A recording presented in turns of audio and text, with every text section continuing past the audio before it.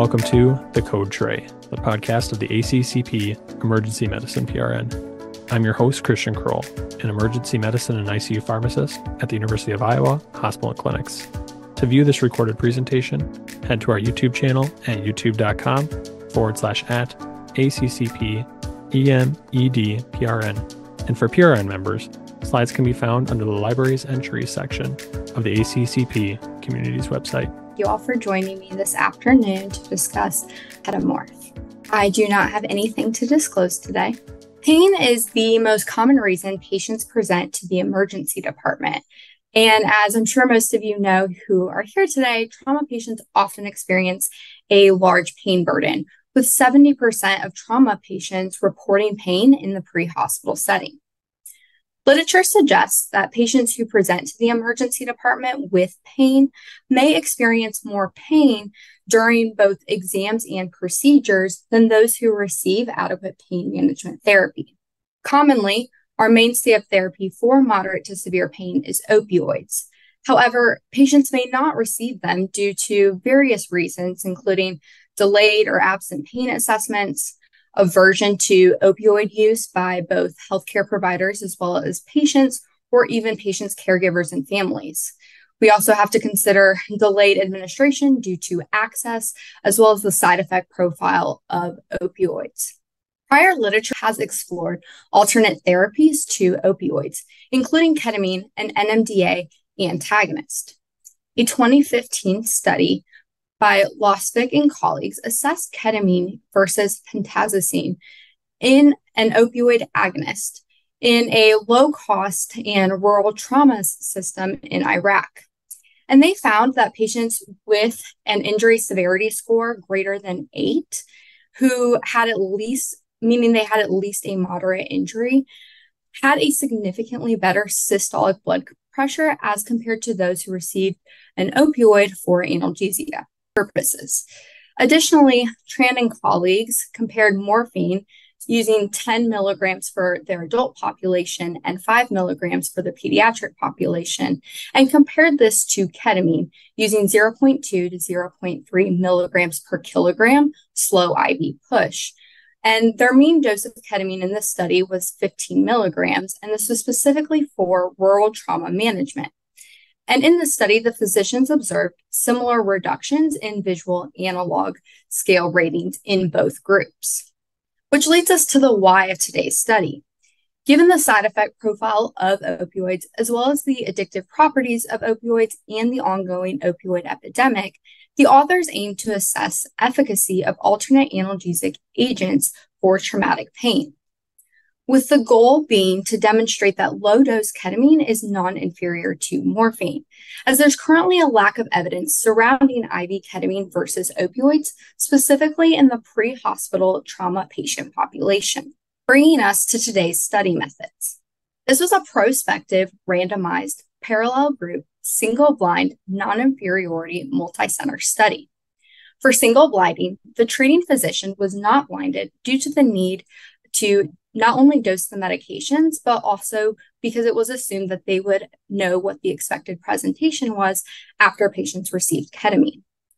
The study was conducted from November of 2017 through November of 2022 at 11 out-of-hospital emergency medical service centers in France, which differs from practices here in the United States, as emergency medical service centers in France include a minimum of an ambulance driver, a nurse, and an emergency medicine physician as a mobile intensive care unit.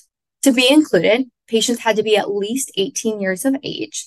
They had to be conscious, which was defined as a GCS of 15. And they had to have acute traumatic pain with a pain score of at least 5 based on a verbal numeric rating scale, with this rating scale ranging anywhere from 0 to 10, 0 indicating no pain, and 10 indicating worst possible pain. And given this inclusion criteria, patients had to also be able to speak and be able to rate their pain. Exclusion criteria is listed here on the screen, but to highlight a few, this included unstable vital signs, so a systolic blood pressure less than 90 or greater than 200, a heart rate of less than 50 or greater than 150, and a respiratory rate of less than 10 or greater than 30. Pregnancy and breastfeeding, as well as allergies to morphine or ketamine, or acute pulmonary edema or acute heart failure were all reasons for exclusion.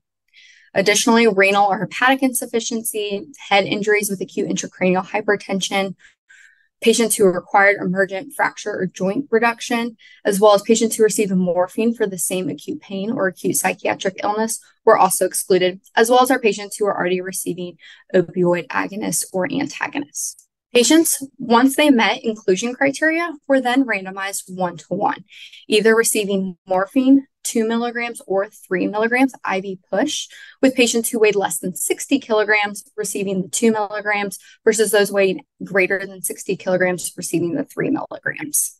Or patients were in the ketamine group where they received 20 milligrams IV push over 2 minutes. And you'll notice here that a weight-based approach was not used in the ketamine group.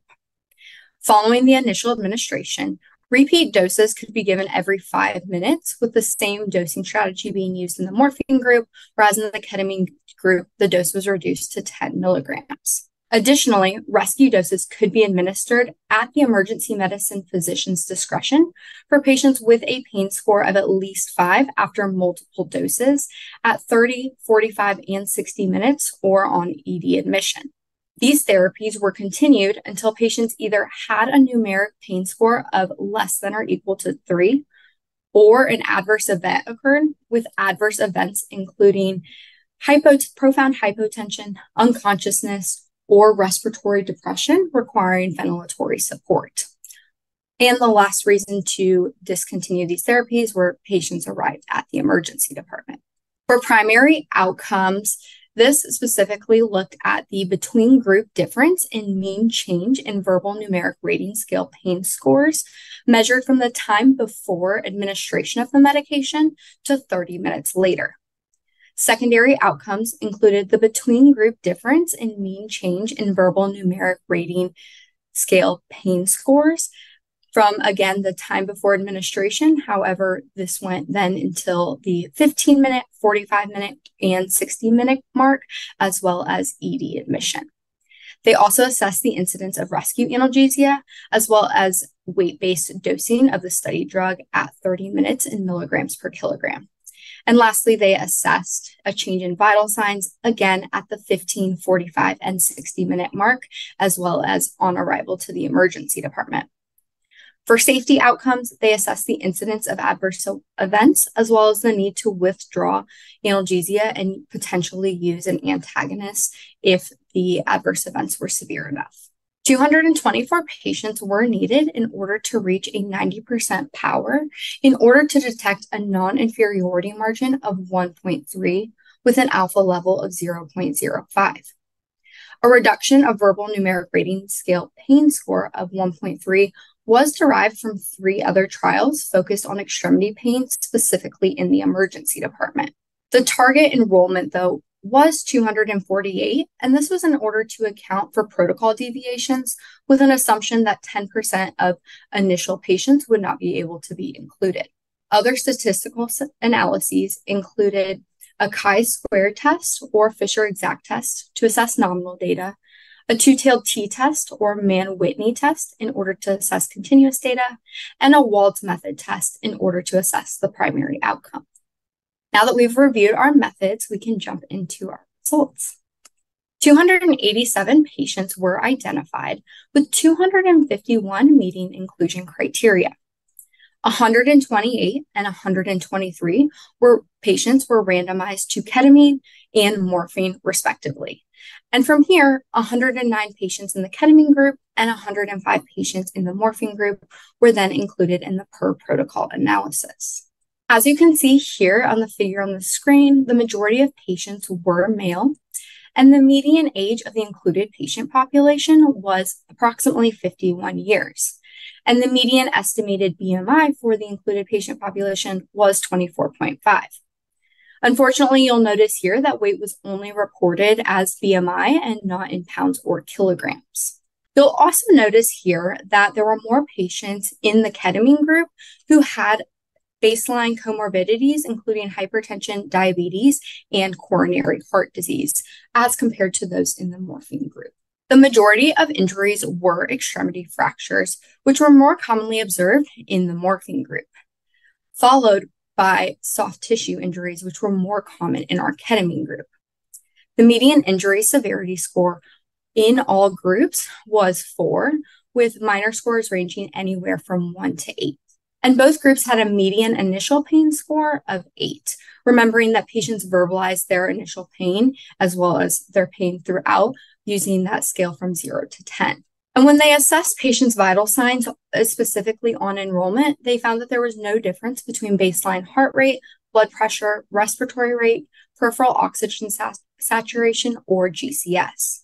The median dose of ketamine administered in this study was 40 milligrams, which does appear to be higher than typical pain dose ketamine of 0.3 milligrams per kilogram, but it is difficult to assess when all we know is the median BMI was 24.5. The median dose of morphine was 12 milligrams. As you can see, Tylenol administration was consistent between both groups. And when looking at the out-of-hospital time, we do notice that the morphine group did have a longer out-of-hospital time by about 6 minutes. Here, we see a figure on the screen looking specifically at our primary outcome, where the mean difference in pain scores from drug administration to 30 minutes later was 0.1 in the per protocol group, with the ketamine group having a mean change of negative 3.7 and the morphine group having a mean change of negative 3.8. Meanwhile, in the intent to treat population, the mean difference in pain score was 0.2, with the ketamine group demonstrating a mean pain score change of negative 3.6 and the morphine group experiencing a mean pain change score of negative 3.8. And while both groups favored morphine, ketamine still was able to demonstrate non-inferiority. As expected, there was a statistically significant risk difference from baseline to 15 minutes with heart rate, blood pressure, specifically systolic and diastolic blood pressure, with ketamine, of course, causing an increase in these vital signs and morphine causing a decrease in these vital signs. Additionally, there was a greater mean difference in GCS in the ketamine group versus the morphine group. Additional secondary outcomes demonstrated that ketamine was associated with faster reduction in pain points per minute. There also was no difference in rescue analgesia use between the two groups, nor did either group require withdrawal of the analgesic agent or use of an antagonist in order to manage severe adverse effects of these agents. For adverse outcomes, in total, 49 patients in the ketamine group and 19 patients in the morphine group did experience adverse effects, with the risk difference being 24. As you can see, more patients in the morphine group experienced nausea, although this was not statistically significant. On the other hand, though, in the ketamine group, more patients experienced visual disturbances, with every one patient who was treated with, or for every 7 patients treated with ketamine, experiencing a visual disturbance, 1 patient of those 7. Additionally, more patients in the ketamine group also experienced emergence phenomena, which included dysphoria, agitation, and hallucinations, with 1 patient experiencing this effect for every 5 patients treated. And based on all of the described findings, the authors concluded that while more adverse events were observed in the ketamine group, the use of IV ketamine versus IV morphine was non-inferior for traumatic pain in the out-of-hospital setting. Bringing us to our final discussion point today, my analysis of the study. Beginning with strengths, this study was multi-center, prospective, and randomized, which enhanced its internal validity from a study design standpoint. Additionally, the most common injuries described in this study were extremity fractures and soft tissue injuries, which most commonly occur in adults who are at least 50 years old, and this aligns with the study population that was included in this study, which enhances both external validity as well as generalizability. And lastly, a Wald's test was used in order to assess the primary outcome and was an appropriate statistical analysis and method for a non-inferior study in order to control for type 1 errors. However, the study also did have weaknesses that we must account for. Specifically, the authors really emphasize the impact that these results may have on the opioid epidemic. Yet, baseline demographics did not include comorbidities such as opioid use disorder or pain disorders, which, as we all know, may impact one's tolerance of pain medications and may prohibit us from providing patient-centered dosing, as well as ensuring that we're providing patient-centered care in order to provide them the most appropriate therapy based on what they're willing to receive. Furthermore, the quantity of opioids received prior to enrollment was also not described, which also, again, may impact analgesia requirements. Next, EMS practices differ from those in France specifically differ from those here in the United States, with an emergency medicine physician and nurse being present on the mobile intensive care unit, which limits some of the generalizability to practice here in the United States. And with the emergency medicine physician not being blinded to the treatment options, this could also potentially introduce performance bias. Lastly, a weight-based dosing strategy was not appreciated in the ketamine administration group, with patients likely receiving doses much larger than our typical sub-dissociative doses or pain dose regimens that range anywhere from 0.1 to 0.6 milligrams per kilogram, but are more common than not 0.3 milligrams per kilogram. And these higher non-weight-based dosing strategies are likely what drove the clinically and statistically significant adverse event findings of visual disturbance and emergence phenomena with ketamine use. In conclusion, this study does provide additional information related to non-opioid analgesic use in pre-hospital settings for pain associated with traumatic injuries. Ketamine was non-inferior to morphine for pre-hospital pain secondary to traumatic injuries and was associated with a statistically significant higher incidence of adverse events, including visual disturbances and emergence phenomena. And while ketamine did demonstrate non-inferiority, we as pharmacists must also consider the comorbidities of the patients presenting to us, the severity of the pain, the type of injury, the side effect profile of the drug options we have, and the doses we then choose to administer to these patients in order to ensure that we are adequately and appropriately treating pain while preventing adverse effects. Future studies should be conducted in order to assess higher acuity trauma patients, as well as geographical differences of non-opioid analgesic use and the impact these analgesic agents may have on in-hospital pain management. At this time, I would like to acknowledge and give a big thank you to my residency program director, Dr. Elise Metz, as well as my residency journal club coordinator, Dr. Blake Robbins, who provided valuable guidance and feedback to make this presentation possible. And with that, I will open the floor to any questions. If you have enjoyed this presentation content and would like to hear more, subscribe via your favorite podcasting app. Additionally, make sure to check out our YouTube page for all recorded presentations. Thank you for listening to this week's ACCP Emergency Medicine Journal Club presentation. Join us weekly for review and discussion of new journal articles in emergency medicine. This podcast provides general information only and does not offer individualized medical or professional healthcare services, including pharmaceutical advice. The contents and materials in the podcast are not intended to be a substitute for inpatient pharmaceutical advice, diagnosis, or treatment. And the use of the contents and materials in the podcast does not constitute a pharmacist-patient relationship. As a result, the information in and materials linked to this podcast are applied at the user or patient's own risk. Users or patients should consult their physician or personal healthcare professional. The user or patient should not ignore or delay seeking care because of something they heard on this podcast. In case of an emergency, the user or patient should contact their physician, call 911, or go to the nearest medical emergency facility. The views and statements expressed on this podcast are those of the host and guest and should not be interpreted to reflect the official position or policy of ACCP or the Emergency Medicine PRN.